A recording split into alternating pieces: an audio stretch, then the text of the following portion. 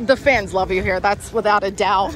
You won on this filly before, but today she was loaded. She was really nice out there. She was going so comfortable, going to the first turn. She relaxed, come back to me, hit the clear in the backside. She started improving herself by her own, so she was moving smooth and nice. And let her do her thing, and she got the job done.